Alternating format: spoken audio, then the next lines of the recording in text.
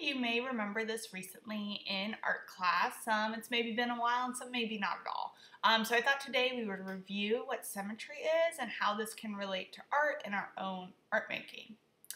Almost any time you hear about symmetry, you see the example of a butterfly. This is because they are great examples of something that is symmetrical, meaning that it has two identical halves that act as a mirror image of each other. This is easy to see in a butterfly whose wings can open and close to show how they fit together perfectly in both shape and pattern. So we can draw a line down the middle of the butterfly and these two sides would be identical.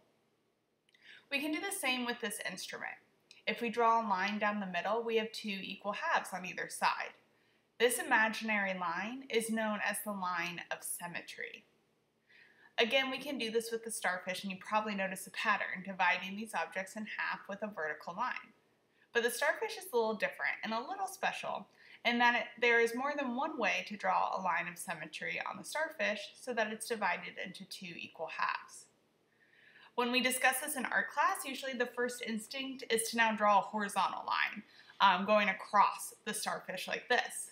But if we look at the points of the starfish, above the line we have one full point and two half points of the starfish, where below the line we have two full points and two more half points. So this is not equal. If instead we look at how our vertical line goes from one of the points of the starfish to one of those indented corners of the other side, and we repeat this with the starfish's other points, now we have found another imaginary line of symmetry on the starfish and have divided it into two equal halves. And you may have caught on that there's even more ways that we can go around the starfish and draw these imaginary lines, and ultimately we find that the starfish has 5 lines of symmetry, or 5 ways to divide it into two equal halves. So let's take a look at how artists might use this idea of symmetry in their artwork. If we start with this painting by Frida Kahlo, you might be thinking that it's not perfectly symmetrical, and you would be right. The two sides are not mirror images of each other.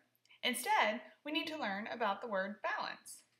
Now, this should be a familiar word as you think of balancing as you walk across the beam on the playground, or maybe you remember a math activity in school where you had to balance two sides of a scale.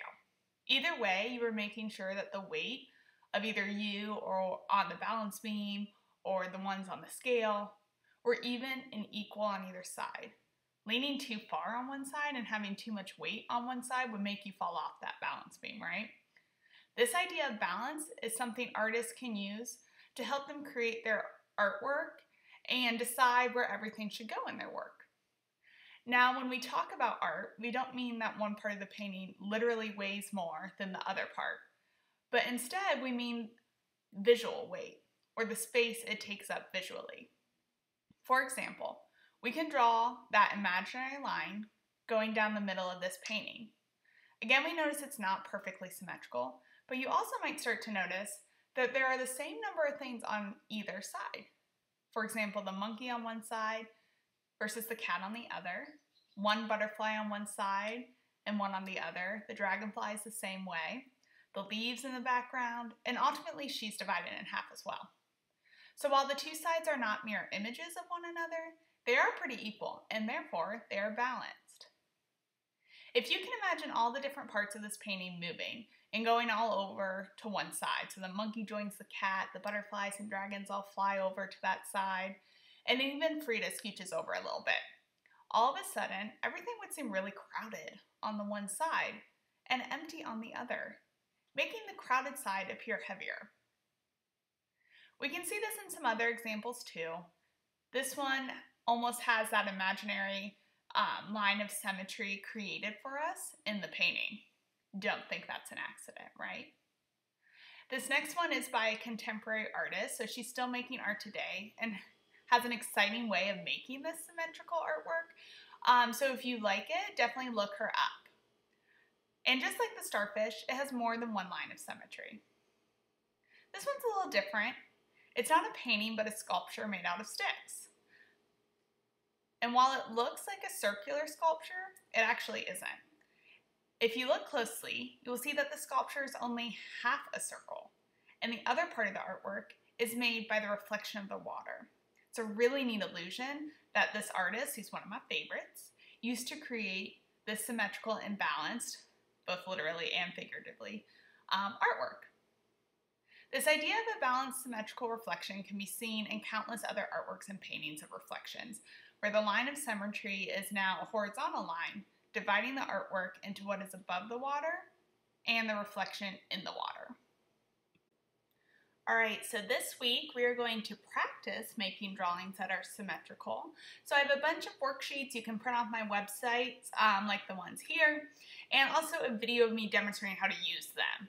Alright, and if you can't print these off, I also demonstrate in that same video just how to go ahead and draw one on your own.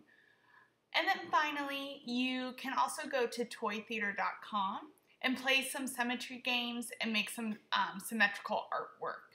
I have a video on my website demonstrating this as well, or you can just go and check it out on your own and see what you can create. So have fun experimenting with symmetry this week. It's going to be a great practice for what we have coming up next.